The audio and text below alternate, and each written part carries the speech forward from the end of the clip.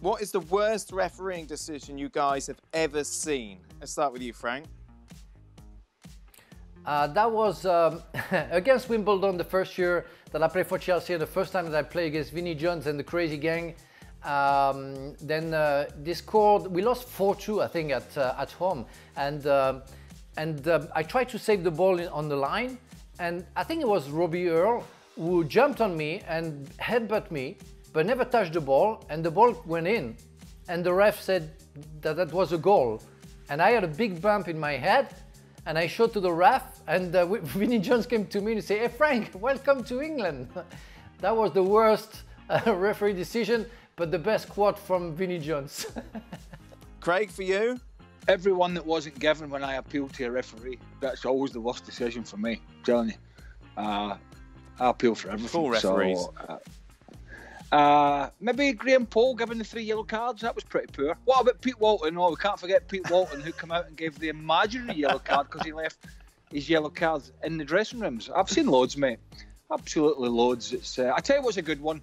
Maybe it was back in because of the time it was. Watch a YouTube clip if you can of the tackle in the FA Cup final, Liverpool against Wimbledon back in the late 80s. Straight from the kickoff, Vinnie Jones, and Frank touched on Vinnie Jones. Vinnie Jones absolutely mullered Steve McMahon, and I don't even think it was a yellow card. Have a butchers at that if you get a chance. Final one, speaking of butchers, who was the biggest butcher you played with or against, Frank?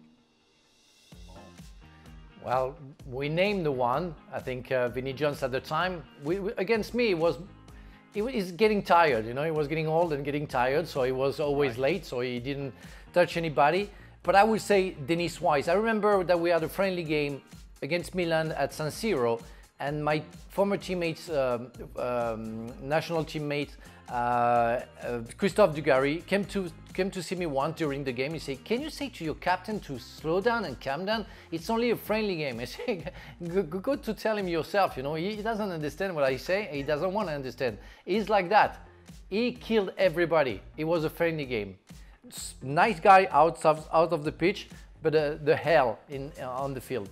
Do you know what he used to do? I think I've said this before, Dan. It seems petulant, and it is, but it annoys players. It's like when he went into a tackle with you. I mean, I never played against him. I only played with him, but I watched him do it. When he went into a tackle with people, I saw him do it to Nicky Butt in the Man United game. They would be on the floor, and he would pull. It sounds stupid, but he'd pull the hairs and the other player's legs quite hard. And if you've ever had that done to you, it's a little bit sore, but it's really bloody annoying. And he used to do things like that. He used to just annoy people and wind people up. He was dirty. I tell you, a guy who I wouldn't have wanted to play against was Mick Harford. I played with Mick Harford, former striker at Chelsea. Mick was one of the hardest players that I ever came across, but an absolute gentleman off the field. And one guy, I don't know if Frank will remember this guy, he wasn't the dirtiest player I ever played with, but he was one of the craziest. He was a left back called Stéphane Mahé. He played for Rennes in France, and he came to Celtic, and he was a little bit or a lot crazy, and he could put a tackle in as well. Stéphane Mahé was a little mad. I know. Do you remember him, Frank? And he was a good friend of mine. Yeah, he's a good friend of mine. And it's true, he played for Auxerre before, and they came to. I remember when he went to Scotland, and he adapted to the game very, very well. But he was a tough guy. But again, it's like some people when they are behind their how do you say their wheel in the car, they get crazy. But they are the nicest people on earth, and that's the case for Denis Wise, and that was the case for Stéphane Mahé. But you couldn't bear, or you couldn't take care of them on the field because they lost their mind.